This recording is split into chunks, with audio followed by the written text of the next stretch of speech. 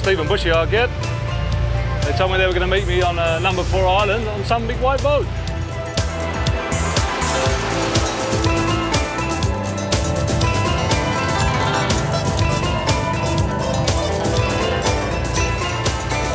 There's a white boat over there. Hey, they didn't say it was a big white boat, that's a single lady.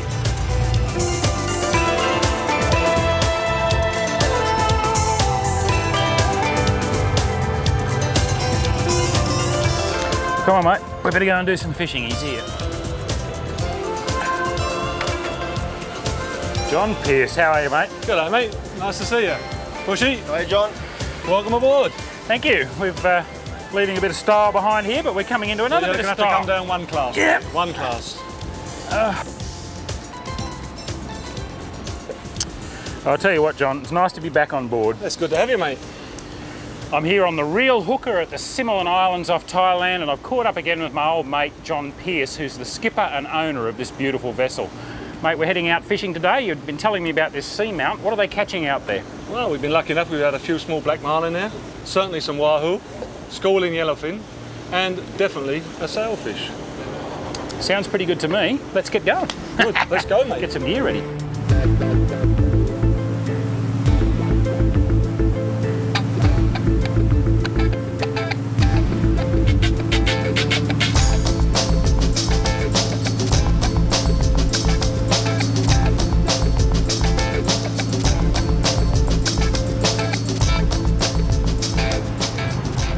About an hour out into the Andaman Sea from the Similan Islands to a seamount, and as the name implies, that's a submerged mountaintop.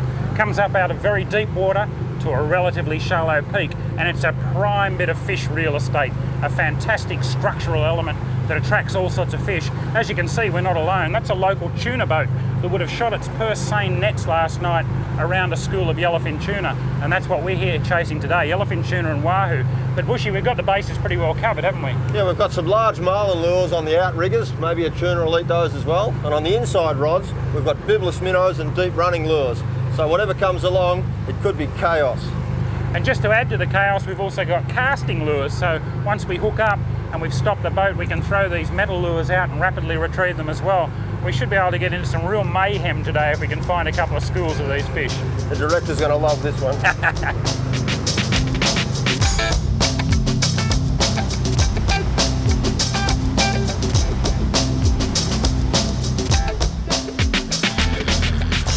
Well, this is only a little fish, little tuna of some sort, I'd say. It's hit quite a large lure. Yeah, it's a little skipjack. Now, these things are found throughout the oceans of the world. They're one of the most prolific of the tuna species. Skipjack tuna, until fairly recently in Australia, better known as striped tuna. And you can see why, the stripes there on the belly. Beautiful iridescent purples on the back. And these things are eaten by just about every large predatory fish in the sea, from sharks to big tuna to marlin and wahoo. They're the reason we're fishing this area. The top of this seamount attracts a lot of fish like this. They come here to eat the really small bait fish, and the big predators that we're after come to chase fish like this skipjack. So we're on the right track.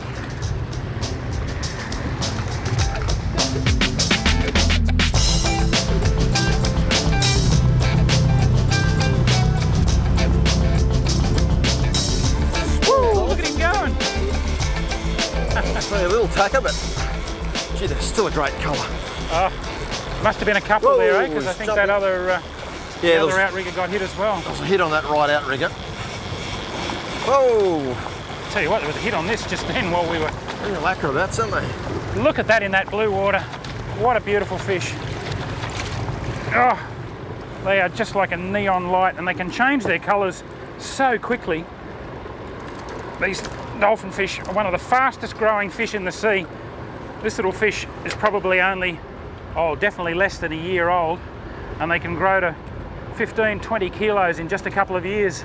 The scientists think they've got a lifespan of probably only about 4 years, and they've got the potential to reach as much as 30 kilos or more in that time. Look at the blue there in the leading edge of the pectoral fins, and those little dots that are just haloed with bright blue. Fantastic fish.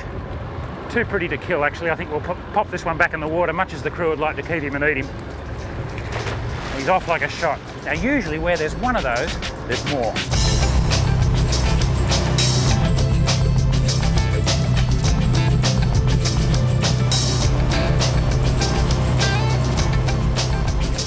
What do you reckon, Bushy? I think mine's a little tuna, probably a little stripey or something. Yeah, me too. Skipjack, I'd say. You got the heavier gear, you'll get yours in quicker, I think. Well, let's see what happens. Feels like a striped tuna though. Come on. See the silver flashes there, he looks great. Yeah, I might leave him there for a minute. Something large might come and monster him. Come on, fish. I think I drew the short straw here, Steve. There's about 10 lures with hooks on here between me and that fish. This is what you call Thai roulette. Pretty effective rig though, the old daisy chain, isn't it? Yeah. All right, little jelly bean one. I'll give this to the crew. And they can put him away for some bait. Thanks, John.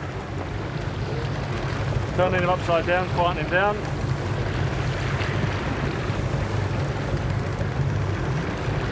Okay.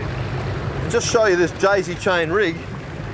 I've made a bit of a mess of it here, but the way this works is that many of these tuna are following along and they're used to attacking bait fish in a school.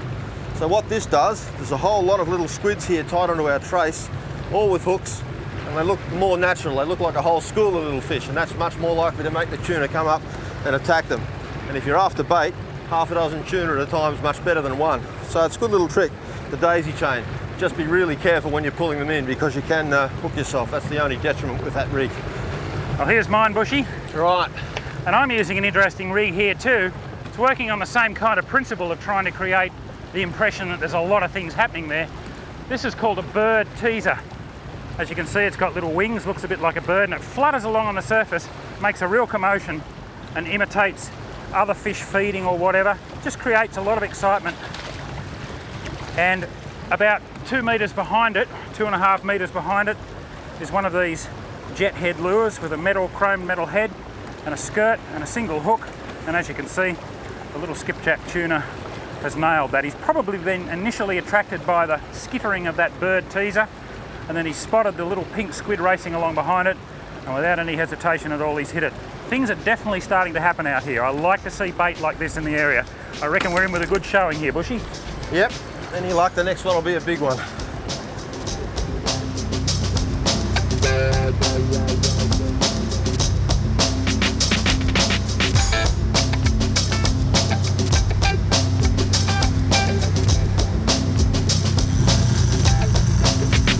Okay, I got it. No, it's a big sailfish. I got a good look at it. Woo! Oh, look at him go! Okay, go back slowly. That's it. That's more like it, Steve. Oh boy. It's all happening here, folks. Pretty sure this is a big sailfish. It could be a marlin, but I got a pretty good look at it when it hit the lure and came out of the water. And I think it's a rather large sailfish. You can hear it taking line. We're clearing all the other lines. Once we get everything clear, I can get to work on this fish. What a beauty. Woohoo! That is a thumper, Steve. Where's he hooked? Top of the head. That's a tricky one.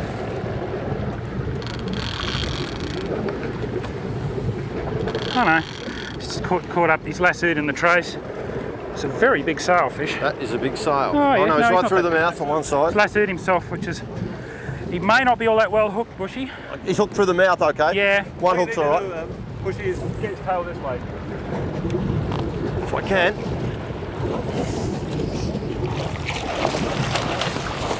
Woo! Let go, Bushy! Let it go.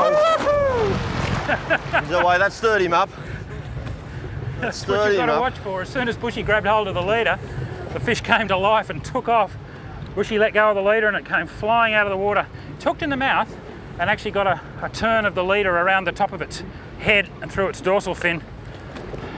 And now it's playing up a bit. Okay, you can see the top of the trace or leader coming out of the water there now. That's the swivel. We've only got about a 2 metre leader. There we go. He's finally rolled on his side for the first time. Shows he is getting a bit tired. Bushy's got the leader. He'll let it go if he has to. Got the fish here beside the boat. Got to be a little bit careful of their bill here. Watch him, Bushy. I'm watching. That bill is very sharp. You don't want to get in front of it when one of these things jumps. Right, now we're going to quickly lift him up on the side and show him to you. Oh, big one. It's a very big sailfish. Roll him that way, guys, and I'll lift the sail. Now you can see that the leader did split his fin here. That's an injury that he will recover from. There's been many sailfish tagged and released with splits in their fins and recovered. He's in good condition. He's a big, long sailfish with the bars and everything here. Let's get him back in the water and swim him for a little bit, Bushy. Now what we're doing is swimming this fish, getting the water going through his gills again. He's pretty tired. Got that split fin, but he's okay. He's not bleeding profusely. His tail's going. As soon as John thinks that he's okay, he's just going to let him go and he'll take off. It's amazing how many fish have been tagged in this condition and recovered a year, 2 years, 3 years later. They've got remarkable powers of recuperation. I think he's ready. Okay, mate, send him on his way. See you. And down he dives. We're there. Well, that's what it's all about, an Andaman Sea sailfish. And what beautiful conditions to catch one in. Worked up a little bit of a sweat, but I tell you what, I'm pretty happy.